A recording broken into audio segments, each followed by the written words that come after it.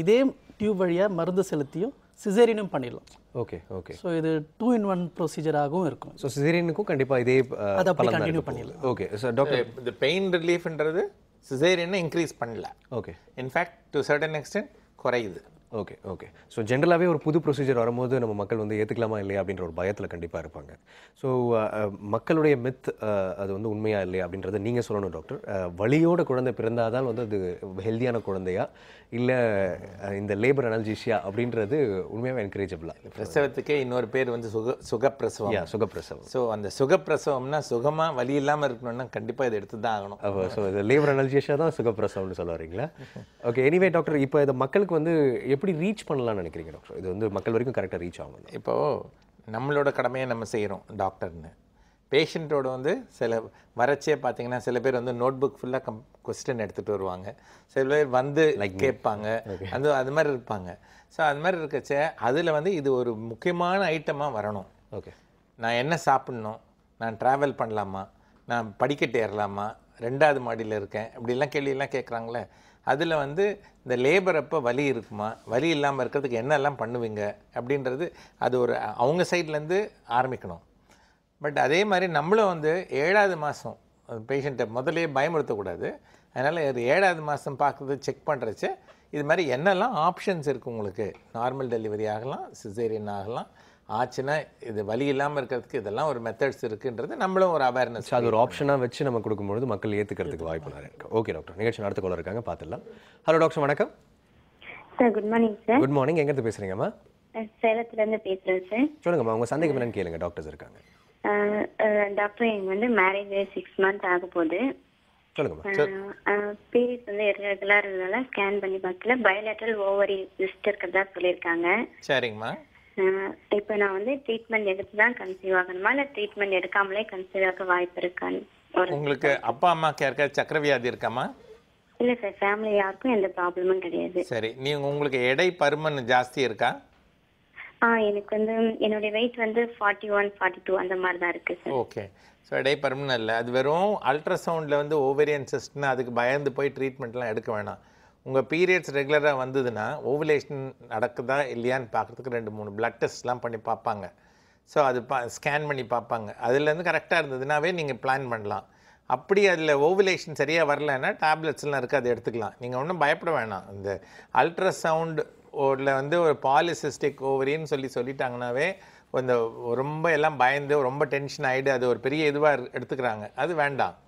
So உங்களுக்கு அதனால் ஏதாவது ரொம்ப ப்ரெசன்டேஷன் உங்களுக்கு என்ன கஷ்டம் இருக்கோ அதை மட்டும் நீங்கள் சொல்லிவிட்டு ட்ரீட்மெண்ட் எடுத்துக்கலாம். நீங்கள் உங்களுக்கு வந்து கல்யாணம் ஆகி 6 மாதம் இருக்குது, அல்ட்ராசவுண்டில் வந்து பாலிசிஸ்டிக் ஓவரின்னு வந்திருக்கு. அதனால் ஒன்றும் பயப்பட வேண்டாம்.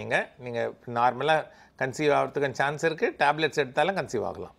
கால் பண்ணதுக்கு ரொம்ப நன்றி அம்மா. நெக்ஸ்ட் காலர் பார்க்கலாம் டாக்டர்ஸ். ஹலோ டாக்டர், வணக்கம். ஹலோ.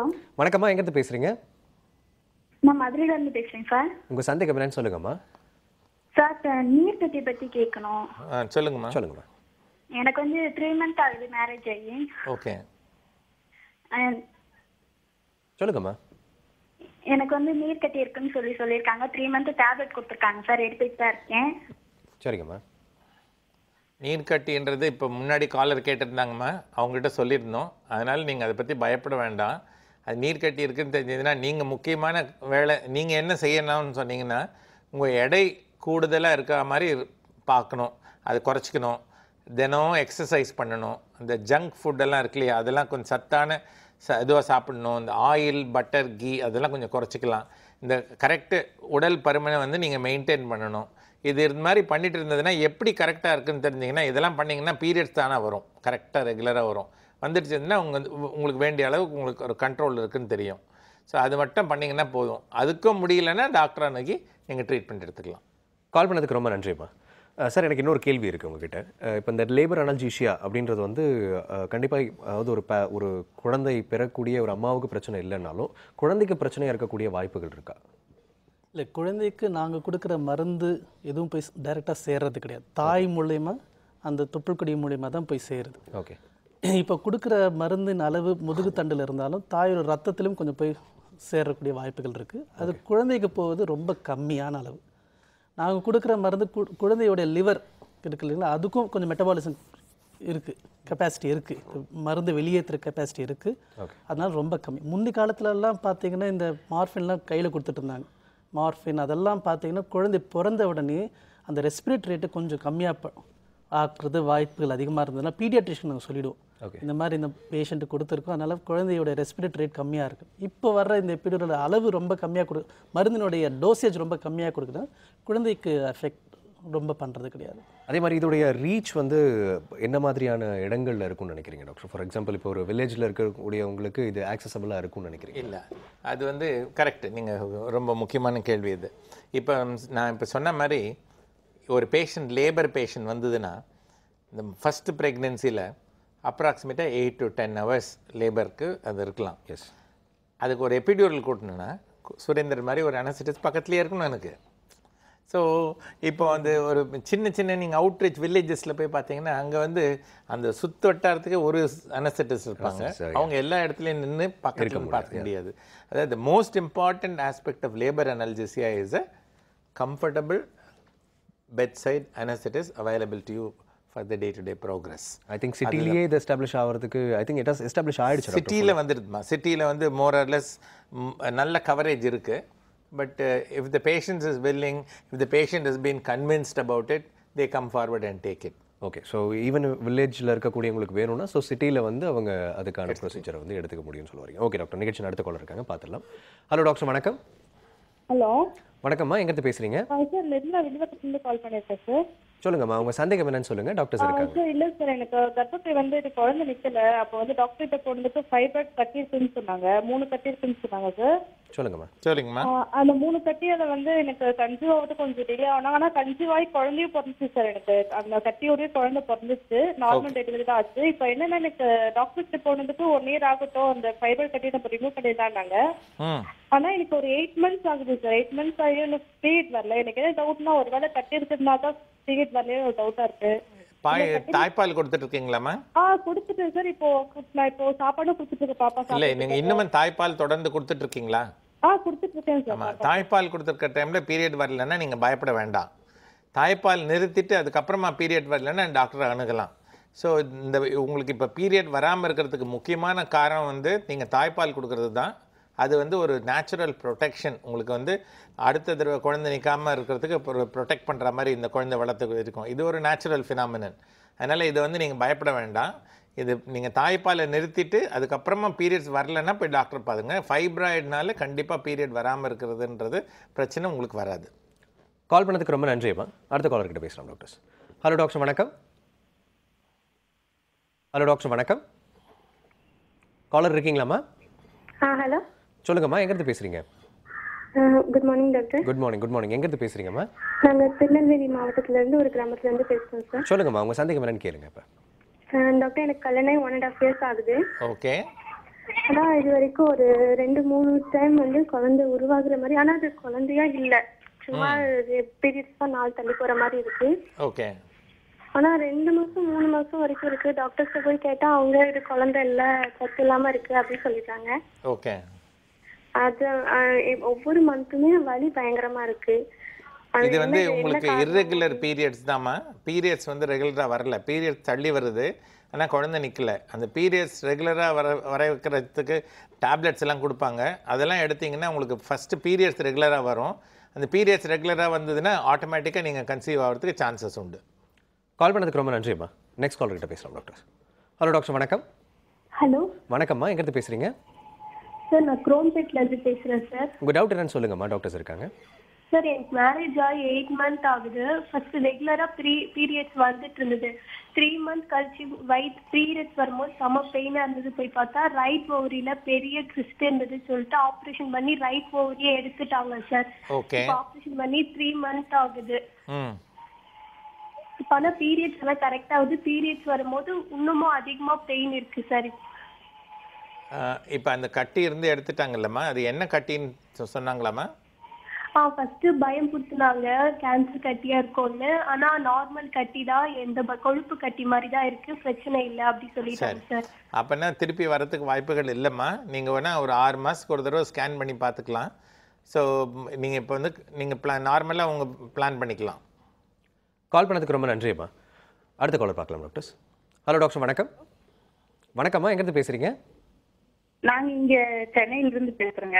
உங்கள் சந்தேகம் என்னன்னு கேளுங்கம்மா. Hello doctor. மார்னிங்மா.